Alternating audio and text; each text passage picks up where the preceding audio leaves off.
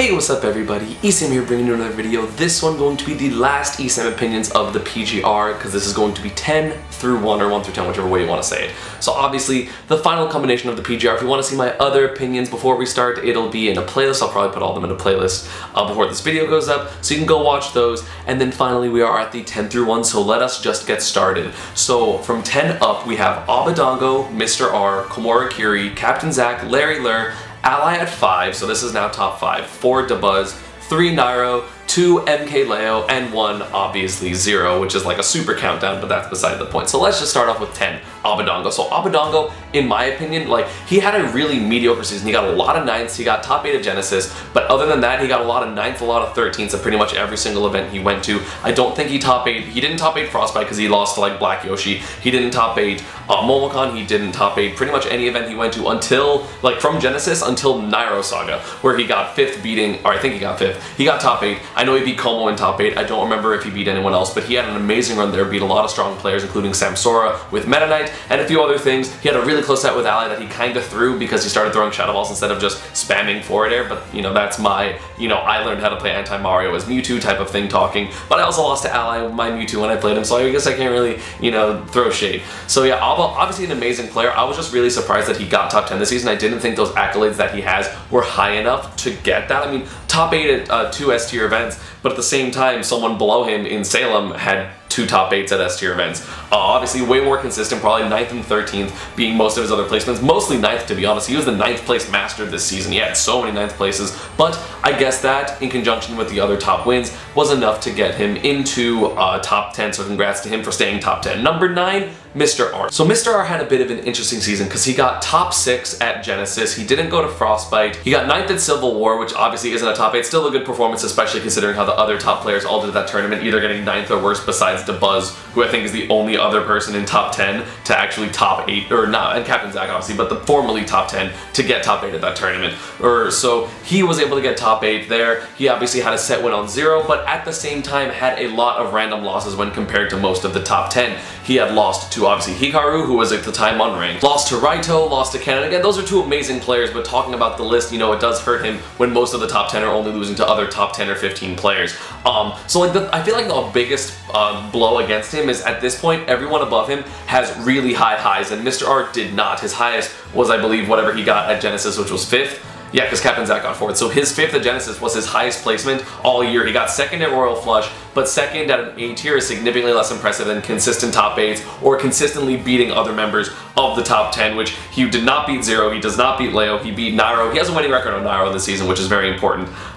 He beat Dabuz, or he did not beat Dabuz, he did not beat Ally. I don't remember his record with Larry, and he lost to Captain Zack. So and then I don't know how his sets with Como go, and I think they go back and forth. So that's his record with all the people above him, and so that's not a good look. I mean, he did get the win on 0, he has wins on Nairo, obviously he has the winning record. He probably has wins here and there, but compared to everyone above him, he's just less consistent. Still an amazing player, but Mr. R is the person, half because he plays Sheik and just half because I feel like something happens when he's in a last hit scenario, but he always like unclutches last hit scenarios, or like, I'm winning by so much, time to get rage janked. That happens to him so much. And also, he is a free agent as well, so much like I said with Mars, someone should pick him up because he's got like, but so going next is going to be Komura Kiri at 8. So Como farmed 2 GGs so hard. Obviously 2 GG is his team, so they, liked to bring him out very often, and he did, and he would always get top 8. He got 2nd at Genesis Saga, I'm pretty sure. He got 2nd in multiple other sagas, top 8 at other ones. Pretty much did really well there, got top 8 at Genesis, did not top 8 Civil War. I don't actually remember what place he got, because for some reason I can't remember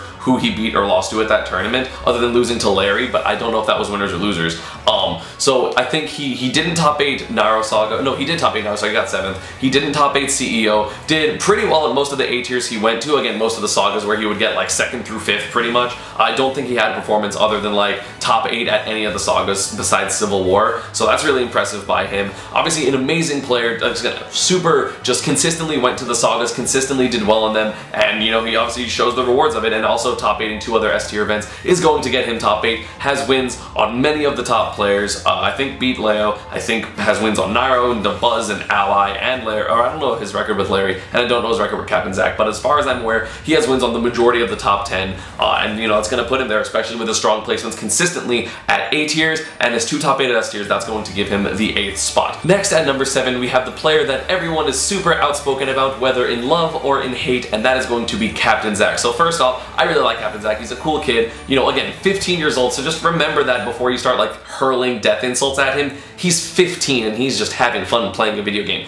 But anyway, amazing results. Had a huge splash on the scene this season. Obviously had his top 8 run at Genesis where he got 4th. He got 4th at Civil War. He got top 8 at CEO. He did pretty mediocre at Nairo Saga. And to be honest, the majority of the middle of the season, so like the April to like early June, was very rough for him. He had a lot of random losses to Lazy Boredom, to Some, or that was in February, but just he's had a lot of losses here and there that, you know, kind of hurt him, and everyone was like, oh, Zach is washed, Zach is, you know, super not gonna make top 10, he's not even that good, Salem is so much better, and then he comes back and gets top 8 at CEO, and just, so the end of the season was really strong for him, and just had a really strong, again, top 8 in 3 of the 4 S tier events. I think he's like one of the 3 people to do that. I think the other one is 0, but just an incredibly impressive player.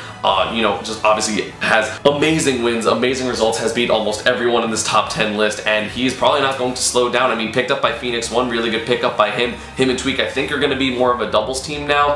They're both on the same team, so hopefully that can, you know, propel the results in doubles, because both players individually very good at doubles, obviously. He's top 10 this season, and I'm really proud of him, and hopefully he can continue, you know, this flurry of good results. And again, he's young, so I still hope that he is able to handle losses a little bit better in the future. But either way, you know, again, he's 15, you know, he's been winning a lot, then when he loses, it's like, ow, this hurts, and so he's not super good at, you know, not showing his emotion or something like that. So, I mean, it's understandable that he's emotional, and hopefully he can, you know, try to curtail that just a little bit, because I feel like that's most of his negative press, other than people not liking his taunting because they're salty assholes. But I mean, yeah, so I love the kid, super good. Number 6, right outside the top 5, is going to be Larry. I think he dropped 1 from last season. So Larry, obviously an incredibly huge tournament threat. Zero says he's one of the scariest people to play. You know, Ally and he have such amazing sets. He's beat Nairo, he's also lost to Nairo. He's beat Leo, he's also lost to Leo. He's done so well versus the majority of the top 10 players. Also has some random losses, like at the time Raito, he's also lost to a few other players that I cannot recall at the current moment, that is just like random, like, whoa, I'm surprised Larry lost to that person. But then again, Larry's kind of formula is lose early in pools and then get all the, like, run through all of losers bracket and get 7th. You know, he lost early at Civil War to Foe, didn't get 7th, but still made it fairly far. I think got like 13th or 9th at that tournament. So from losing like in round 1 pool, so that was really impressive by him, just that losers run. Obviously, incredible player, best Fox. He should learn down air footstool stuff, and that's my reservation with him, because he doesn't do like the most broken Fox stuff. In my opinion, he's really good at catching people's aggression. He's so good at reading your defensive habits over the course of a set. Like, the longer a set goes on, in my opinion, the better Larry does. So that's why I feel like he's more susceptible in early pools, because a 2 out of 3, something happens, lol, Fox got spiked, he loses, and then suddenly, you know, as the bracket progresses, he gets the 3 out of 5s and he starts just beating people systematically, because he just learns how their defensive habits are. He learns the 50-50 choices they like to go for, and that's going to be like an honestly huge deal. And that's honestly how he gets most of his set wins, in my opinion, just slow and steady recognition of defensive habits over the course of a set, and it's absolutely amazing to watch and to play against. Yeah, just an amazing player. Obviously nothing short of respectable, like one of the most respected players in the entire world. Rounding out top 5, we have Ally, the Canadian Mario main, on cloud 9. So obviously Ally, amazing player, was ranked number 2 last season,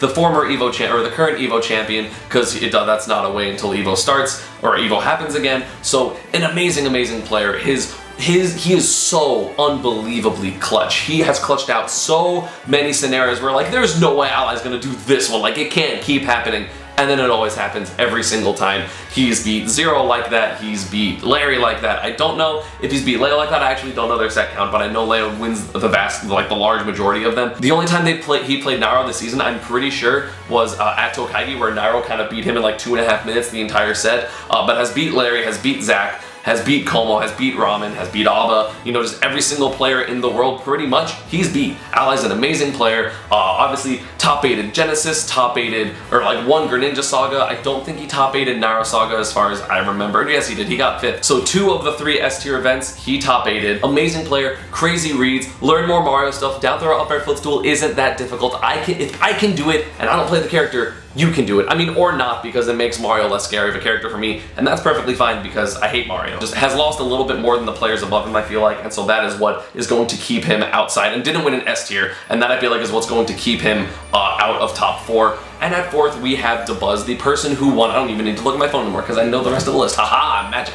So number 4 going to be Dabuz. Had a top 8 performance at Genesis, won Civil War, consistently did well at every tournament he went to, but the thing is, compared to most people, he didn't go to that many tournaments. He went to only like 6 or 7 majors, which compared to the rest of the top players that went to like 10 or 11 of them, very clearly has way less than him, but won Civil War. He won an S tier event, which only he, Leo, and Zero can actually say. Which is like a big deal when you compare it to everyone else. You know, I think when I did my list, I put him at 3rd over Nairo because of the fact that he won an S tier, but Nairo went to more tournaments, won multiple A tiers, has a really, really good head-to-head with Nairo, or with Dabuz in particular, so I feel like those are probably the things that put him above the edge. Dabuz, one of the smartest players in the entire world, just has just like pretty strong nerves, although they are starting to, I feel like, kind of crumble in specific matchups like Cloud, and I know he felt it against me because I could tell from watching that he was very nervous when he was playing against me, so maybe it's a particular matchup, a particular player thing, where he really doesn't have his nerves under control, but normally he does very, very well with them. Has the most consistent jank, which is why I don't really call it jank. You know, just amazing record versus the majority of the top 10, and honestly, I feel like the lack of attendance is what is going to hurt him in terms of putting him higher. Obviously had an amazing, amazing record, decided to go super casual mode and like play Persona and play Nier Automata, or however you say that game, and then play Breath of the Wild, and so that's why he wasn't going. He was relaxing a lot because being a competitor is very high stressful, especially when you're going to event after event, and Dabuz wanted a little bit of a break, so I mean, good stuff to him knowing that he wanted and needed that break. Obviously came back with a 9th at CEO, losing to Leo and Renai, which both of those obviously very strong losses, so not going to be the worst thing, but still less consistent than the 3 players above him, being Nairo, Leo, and Zero. So Nairo, I don't know how he does it, because I see Zero Suit Samus, and to me, she is not a top 10 player. Obviously, I have a plethora of experience with that character, and I understand how to play against that character very, very well with the majority of the cast, but he consistently puts his opponents into the scariest situations that is just guess or die. Guess and die, guess and die. And I swear to God, every single 50-50 that he has in order to win a game, he always guesses right. He always gets his rage kills. He always gets every single thing he ever needs. Won Momocon, top-8'd CEO, top-8'd Nairo Saga. He got like 17th at Genesis, losing to Mr. R and Zero, so like that's not even that bad. He lost to 2 other top 10 players. Has lost to Mr. R a few other times, most notably twice at CEO Dreamland, I feel like. But either way, has wins on Zero, has wins on Ally, has wins on Dabuz, or like winning records on the last 2. So winning record on Dabuz, winning record on Ally, I think an even record with Leo. He beat Zero for the first time ever, you know, at Momocon, or not ever, but since MLG 2010 or 15. So that's the first time he's beat him in a long time. Has wins over pretty much every other person. Does have some losses, like he's lost to Captain Zack, he's lost to Void, he's lost to a few other players here and there that I cannot recall at the current moment, or Locust, but either way, still has an incredibly strong resume, one of the strongest players in the world, the most entertaining streamer by far in the Smash 4 community, which is why he has such rampant success there, and also his work ethic to like stream. I have no idea. One thing that I super 100%, 1,000,000% respect about Nairo is he goes from the weirdest sleep schedule known to man, because he streams from like 10 p.m. to 5 a.m. and then we'll just go to a tournament like a major and fix his sleep schedule and like top 8. And I don't know how he does it, because I'm a baby when it comes to sleep. I have no idea how he's able to do that, but he is, and he performs well, consistently, and considerably well. Like, he's so good at that, and it's something I respect so much about him. And, you know, you obviously can't sleep on him, you know, and I'm honestly very guilty of that. Like, when I was doing my list originally, I was like, yeah, now I was like 6 or 7, and then I really crunched the numbers, and I'm like, oh, no, he's clearly top 5. So, you know, just obviously shutting the haters up consistently, because he consistently does well. The last thing about him, he's the player that most in the entire world is like, I'm really nervous, this is really stressful, time to become the best player in the world, and he does that consistently. He is the best under pressure by far. And that's honestly what's going to take him very far in top 8s, which are very stressful. People start flubbing, and he just gets better as like stress happens to him. As things get scarier, he always does better, and that's something I respect so much about him. Leo, obviously, won Genesis, has an amazing track record, beats pretty much everybody except Zero. I don't think he's beat Zero this season, but he's beat everyone else. He's an amazing player. He has a crazy win-loss record versus like every single person. He's so good. I'm so happy he was able to start traveling from Mexico because this kid is amazing, and he's showing, you know, the people that went to Mexico, they're like, yo, he's like top 3, he's top 5, and, you know, people were like, no, there's no way he's that. And then he's the second best player in the world. He has nerves, he never gets nervous. I have never seen Leo go from playing really well to playing not really well. He always plays at the same exact line, and it's just amazing. I mean, obviously he's the second best player in the world. Yes, he's lost to Kamame, yes, he's lost to Void, but at the same time, who hasn't lost to multiple people? Even Zero has lost to, Zero lost in a 6-4 matchup against Latai, right? So yeah, like Zero or Leo may have some losses that are questionable, but literally every single person in the world does, because welcome to Smash 4, everybody. It happens. Leo, his spacing is immaculate, which is why he's able to get tippers consistently with Marth, proving that yes, Marth is better than Lucina because Marth is better than Lucina. Consistently gets tipper side Bs, consistently gets anything he wants with his Cloud. His Meta Knight, even though it's the farthest in his pocket, is still amazing, and he played Ken with him, and both sets of that were fantastic. He's just so good with every single one of his characters. He is by far the best at utilizing perfect pivots in the entire world, and he is what I actually model my perfect pivoting off of, because his ability to bait and to scare people into like thinking he's going to approach so they want to swing back, and then he just perfect pivots out of the way and jabs them and then gets whatever he wants. It's so amazing. He's so good. Went to Japan, beat everybody. Came to America, beat everybody. This kid is the real deal. He is so good. I don't think he's going to be figured out anytime soon, because it's not like there's anything to figure out. He's just godlike.